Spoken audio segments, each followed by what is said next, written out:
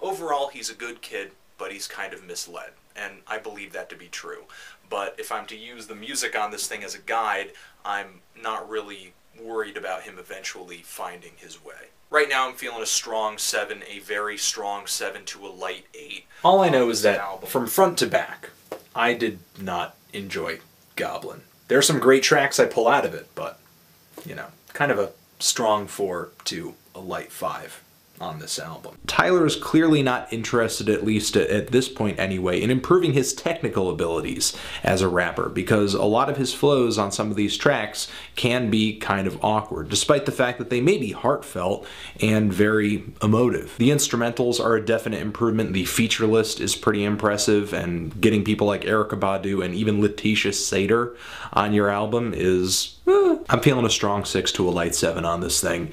Just because of the bad mixing and the bad production, there are some instrumentals here that are some of the worst that have ever been on a Tyler, the Creator album. So while I don't really care for this LP, I do have to give it to Tyler for being one of the few artists out there bold enough to simultaneously disappoint and impress so consistently. I'm feeling a strong 3 to a light 4 on this album. I think this album is Tyler's best effort to date. It's a very tight 47 minutes. It's his best produced album, his best written and conceived album, his best performed and rapped album. And I loved a great deal of the tracks on this thing. I'm feeling a decent to strong 8 on this record.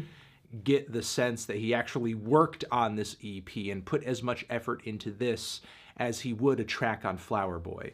And it's incredibly obvious that he didn't, as it mostly just feels like he's slapping some tracks together in order to quickly cash in on the holiday spirit. I'm feeling a strong 3 to a light 4 on this thing. I actually think the sound of this album is about as rich as the pink, black, white, gray color palette of the album art here. It's obviously limited, but still presents a very compelling and sort of unsettling image. Overall, I think IGOR is a fantastic album, and is easily one of the best breakup albums of the decade, which is no small feat considering that we're literally right toward the end of this decade. I'm feeling a decent to a strong 9 on this thing. So much of this thing hinges on Tyler's personal success narrative, his personality, his character, his likability, and in that regard, he as an individual is still far from perfect, but my God, he has improved leaps and bounds beyond where he was at the Goblin stage for sure. The way Tyler produces, writes, raps, and dissects and describes his world is just so much better than it used to be, and I think even he is well aware of that. I'm feeling a light to decent 8 on this one.